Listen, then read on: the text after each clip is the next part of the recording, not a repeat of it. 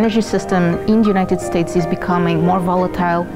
We don't know what the future prices and market conditions are going to be.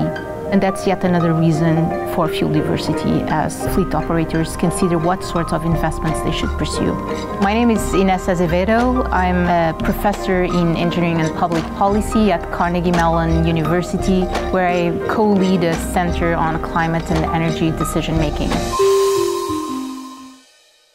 The key benefit for an organization in terms of having the diversity of fuel is really to handle risk and to be able to address environmental regulations.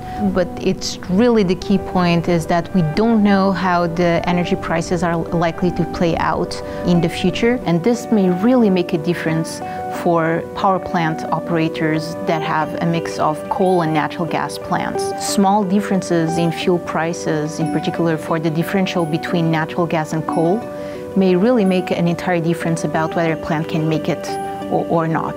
When we look back at the early 1990s, there was an enormous peak of capacity added for natural gas.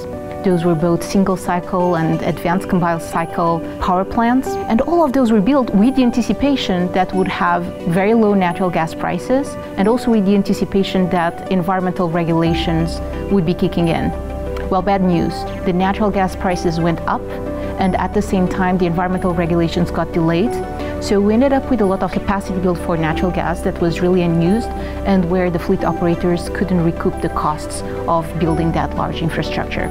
The most important risk is really the amount of capital investment. In this case, when we're thinking about large power plants, large coal, natural gas power plants, or nuclear, we're talking about billion-dollar investments.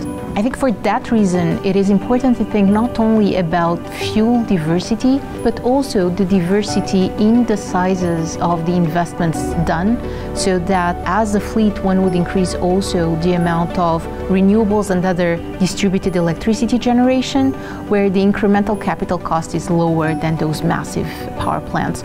For power plant operators, they really have two decisions: the size of the power plants and whether they want to go towards more large-scale power plants where you have economies of scale versus smaller-scale one, and the mix of fuels and technologies that they can pursue. I believe for decision makers, the key thing that they need to consider is the long-term perspective.